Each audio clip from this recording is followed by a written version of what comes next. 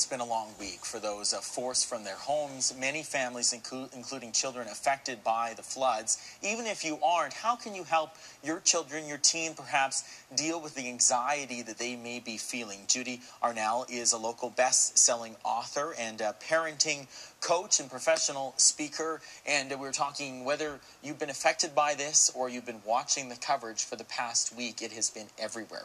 So how do you talk to your kids about this if they feel upset about it, or if they feel the need, okay, they need to be out there every day helping, or that sort of thing?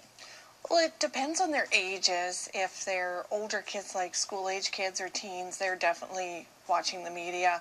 They have a lot of questions. They want to channel their energy into doing something, helping. So as a parent or caregiver, you want to answer their questions as much as you can. You can't give them too much information. They take in what they can understand at their level. Channel their energy into baking, or for teens, volunteering. People want to do something, and kids are no different. They want to do something too.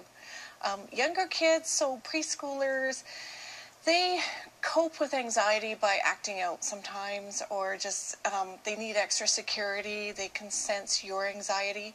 So keep their routines up, give them extra support that way, and realize if you are in the flood, your kids are probably grieving in different ways than you are. So be sensitive to that, but also know they're going to be resilient, and with caring people, they do get through this. Okay, for school-age kids, preschoolers, are they having a good grasp of this, or I guess it just depends on their maturity level of what's going on and how they want to respond? Preschoolers, not so much. Okay. They pick up more on what adults are doing and saying around them.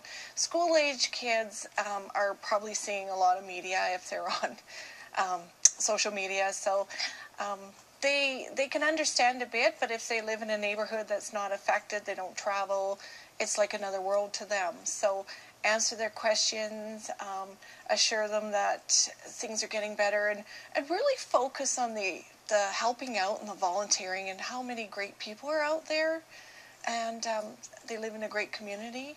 And the other thing, I guess, some people are talking about moving on. Should you feel guilt, perhaps if your child's birthday's coming up, or that sort of thing? Do you put off things, or do you put off different gatherings, or is it time to move on as well, to kind of keep that routine in your family? Definitely keep the routine. My son's birthday is today, my oldest son. Okay, happy birthday to you. We're having a birthday party. Not a party, it's a scaled down thing, but children thrive on routines. They need predictability. It makes them feel secure. We need it to feel secure, and maybe toned down, but keep things happening. Okay, if people want some more information, your website they can go to is what? Professionalparenting.ca. Okay, Judy Arnall, thank you very much for your perspective this morning. Important to talk to your kids about this. Of course, it's everywhere. And of course, if you want some more parenting tips, do not forget